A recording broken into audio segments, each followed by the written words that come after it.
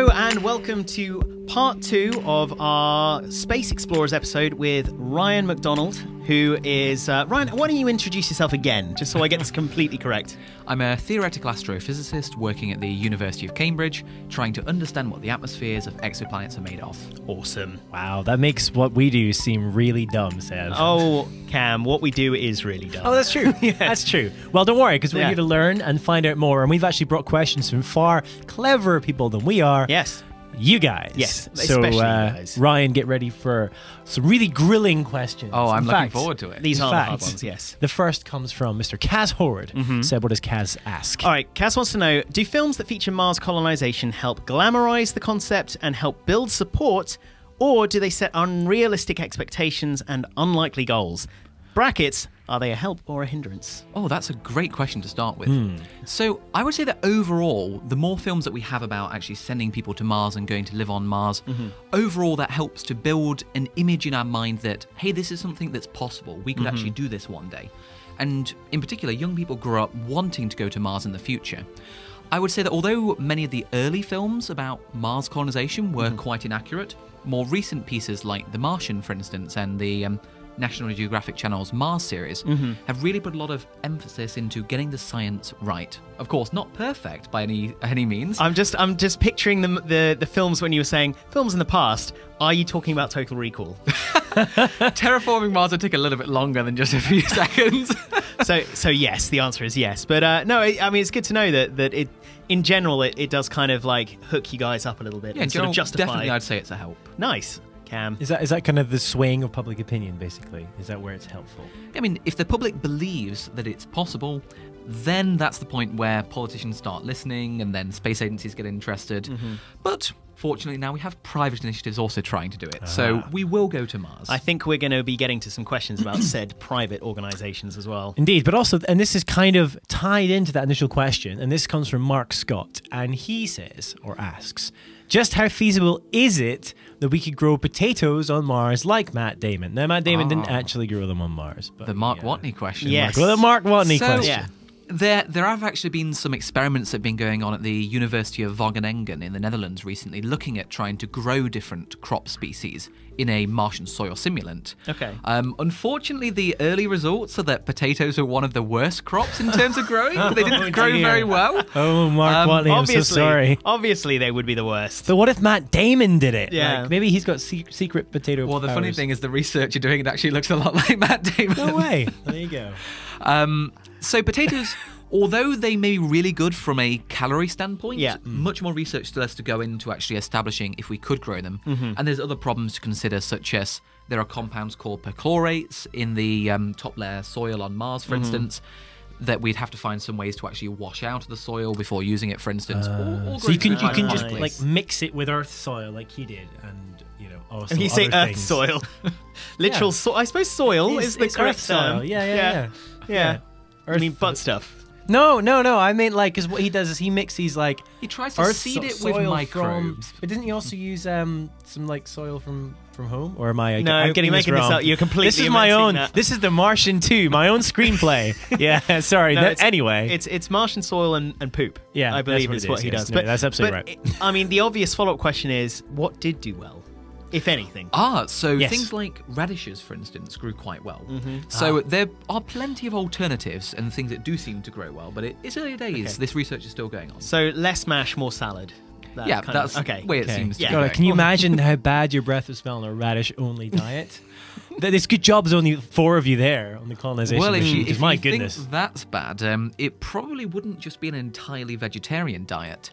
In fact, it may actually make sense to have a small insect plantation that can actually eat parts of the biomass we can't ingest ourselves, and they could then provide the protein there you for go. us. So Well, Ryan, got to make little like bug bars. Yeah, so insect and radish. I wonder what your breath would that smell sounds like delicious. But it segues perfectly into our next question, which is from Rachel Leslie, who asks, would you take animals to Mars for food, or would it be better to rely on plants? And then she talks about hydroponics and cloning plants and stuff. But yes, so Yeah, so you might take insects as opposed to animals then, Yeah. is that what you're saying? Yeah, so insects would be a good first thing to actually bring. At least initially, it'll be quite limited what we can actually raise on Mars. You can't take cows and chickens to Mars, for instance. There isn't the space for that. Yeah.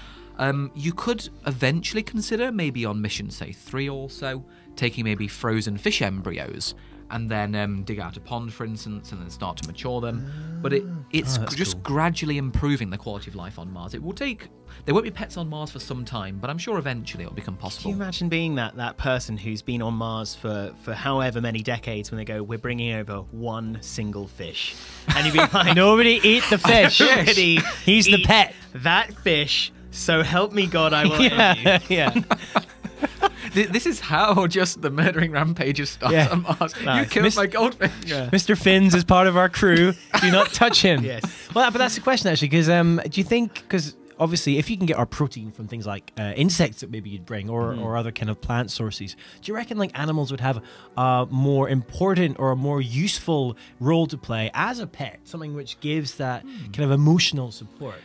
Yeah, because particularly if you have a very small community on Mars, the psychological well-being of the crew will actually be very, very important. And so perhaps something like having a pet would actually help immensely with that.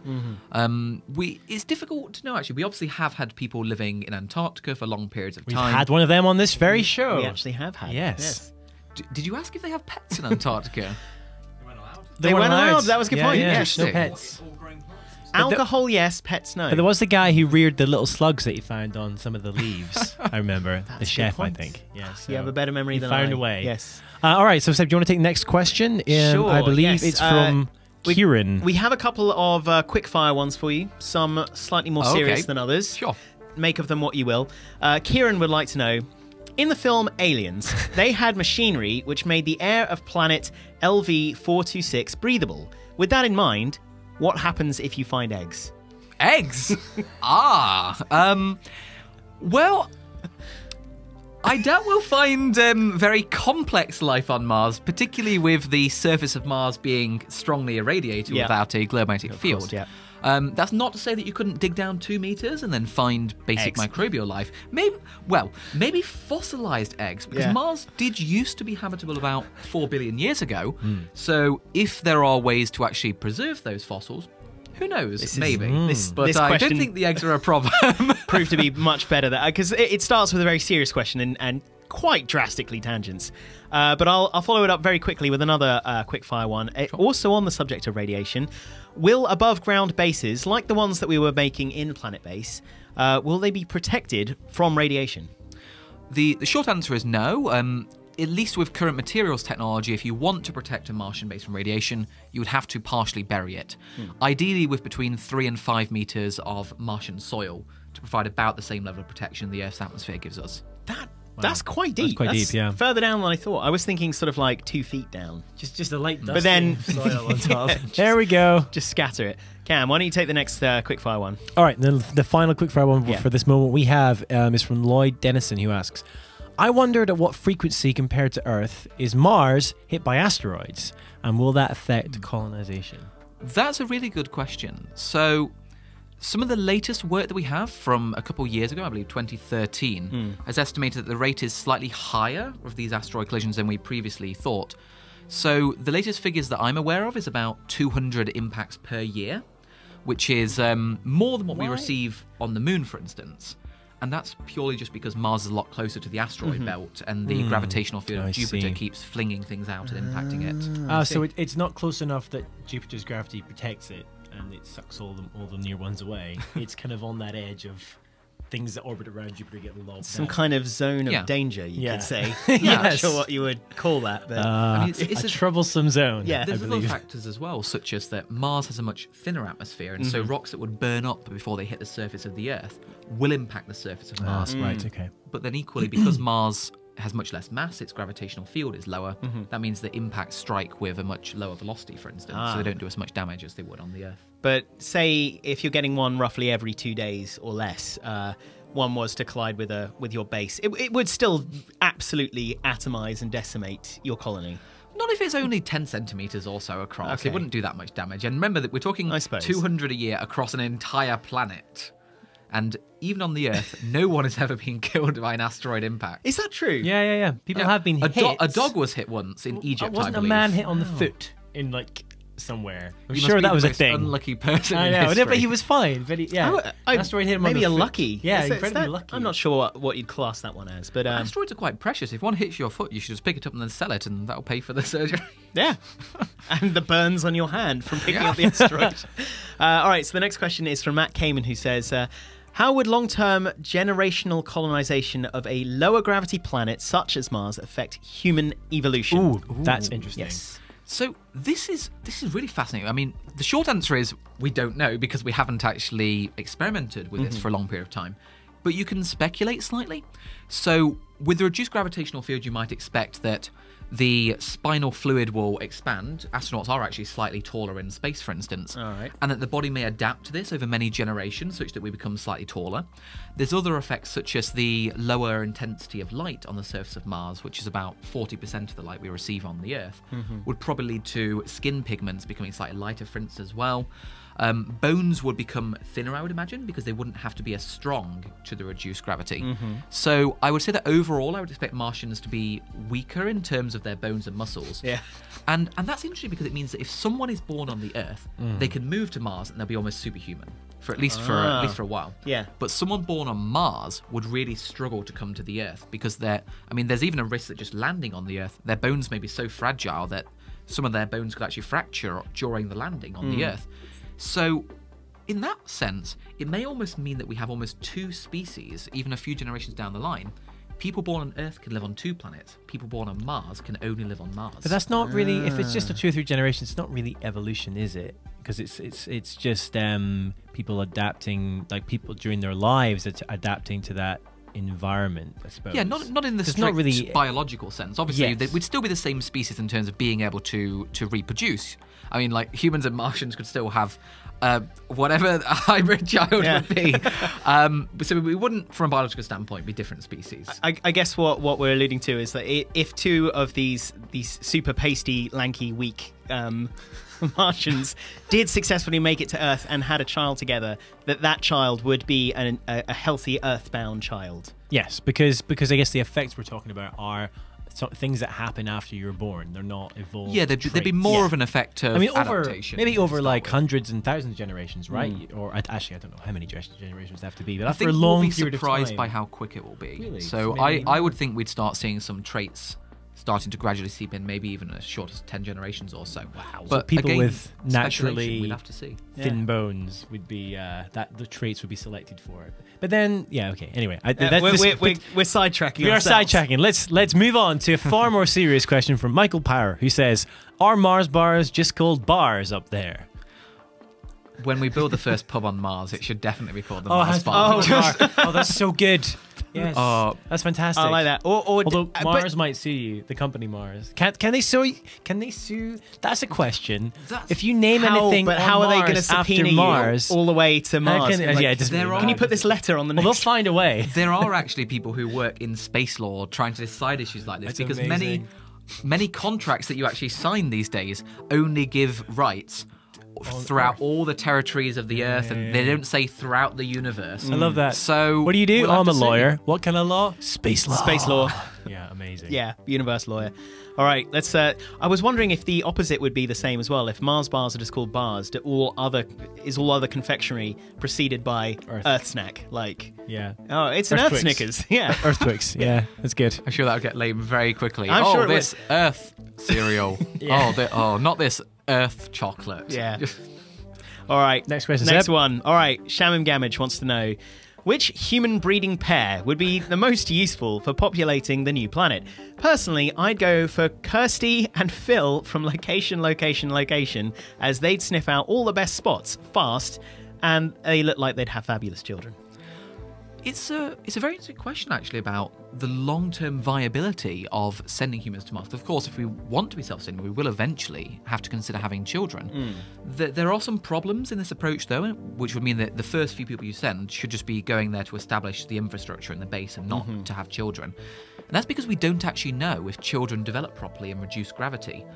And if you only have 4, 8, 12 people on Mars, if there is a complication during childbirth, you could potentially lose your chief engineer, your chief doctor, and you just can't afford that. So there would have to be periods of animal testing and things going on to even establish if a pregnancy is viable. So do you think that would be like just a contraception kind of thing, or a no-sex ban? Like, I'm just wondering how that Yes, would... because I'm sure on Mars there would be so many people there to enforce that. Well, I don't know. We only send responsible people to Mars. Okay, right. Okay, fair enough then. with libidos under control. We have no evidence of the effects of libido on Mars on to libido. We don't know. We don't know. Who knows? Yeah. But we will find out. Okay, next question comes from Rupert Goodwins, who asks, this is a very good question. How do we avoid contaminating the Martian environment with so much Earth-originated life-based detritus? And, would it become impossible to find any evidence for traces of any native Martian biome? Oh, this is an excellent question, Rupert, because, of course, one of the key questions we're trying to answer on Mars is, has there ever been life on there, or could there still be life today? And in fact, if we did have a viable microbe on the surface of Mars, I've seen some calculations that would show that it would only take about 10 years for it to spread over the entire planet. So what I would say is that it's almost inevitable that Mars has already been contaminated. Not due to just us sending missions there, but due to the sheer frequency of asteroid collisions with either the Earth or with Mars, exchanging material between the two planets. Panspermia, right? Panspermia, yes, exactly. But then the question to ask is, did life start on Earth first, or did it start on Mars first? Or somewhere else. It certainly could have. And so, if we go to Mars and then we find Martian life, we sequence its genetic code and effectively try and place it on the tree of life. Oh, that'd be such a... Can you imagine if that was your job? Like, you're like, here, exactly. Figure out where it fits in the genome, scientist man. Don't mess it up. And what if we find out that Martian life is far more ancient than any life that we've found on the Earth before? The implications We're all Martians. We could all be Martians, exactly. Yeah. So I would say that we should put in some effort to try and not contaminate Mars. Like, for example, eventually when someone dies on Mars, we should cremate their body to avoid just burying it and contaminating it with all the microbes in the body. But I think when we do find life on Mars, it will be strangely familiar to life that we've already seen on the Earth, just due to one of these past contamination events. See, what I've done is I've reprogrammed myself to think that Martian gravity is as variable. Well, in my mind, it varies from Earth level to Moon level, and I was just thinking, well, why would you burn a body when you could just have a space burial and just fire it off into space? The gravity is slightly stronger than I believe, yes, I've made a calculated error on. Roughly a third of Earth's gravity? 38%. 38%. So roughly a third. Good. I'm learning from doing this show. Less than I thought. I thought it was sort of like About 2/3. Oh, wow, okay. I know nothing. How high could you jump? Oh, that's an interesting question. This isn't written down. This is just me. Because So I'm not very good at jumping, and I aspire to be better at jumping. Well, that depends, because I imagine if someone was born on Mars, it would probably be about the same height, purely just due to their muscles. Being much weaker, why for would instance. your muscles grow? But if I went to Mars, If you went to Mars, then you would impress all the local Martian ladies by jumping over that is how I choose to impress the opposite sex, by jumping. Yes, Yes. that is. So works try It's very on well his for Tinder me. profile. Try and Jumps jump high. over Valles Marineris. Yeah. You might have a little bit of difficulty given how But wide it do is. you think you'd be able to jump like a meter or something like that? Or Oh is yeah, this... meter would certainly be doable. Wow, that's awesome. Given that already the world record for high jump is something like 3. I meant like Yeah, but come straight on, up, we're straight talking up. about this. Anyway, I know what you mean. And I Moving suppose as well, swiftly because on. the gravity is less strong, you could safely land from said height as well. So you could jump off higher things. There'd be far less injuries Yeah. from falling over. We'd all be acrobats, basically. Yes.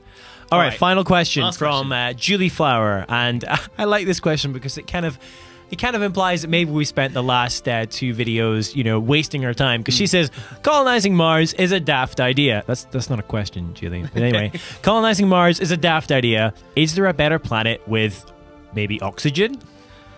She makes a good point. Yeah, that is a good point. Because, of course, we have been finding many thousands of planets in recent years, exoplanets orbiting other stars.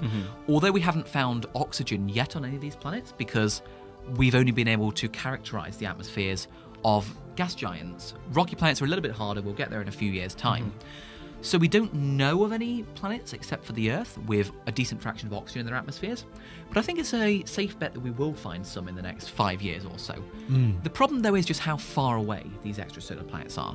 Even the closest one Proxima b, is about 50,000 times further away than Mars is.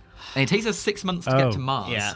So there could be, but Mars is the best bet if we actually want to go somewhere and live there this century. Is that sort of like, if we just want a proof of concept, Mars? Yeah, we have to start somewhere. Yeah. Yeah, and it's our best bet because it's our only bet, really, or achievable bet. Is that right? Yeah, I mean, you can go to the moon if you want for a holiday, but it's not really a place to go and live there and establish a new home.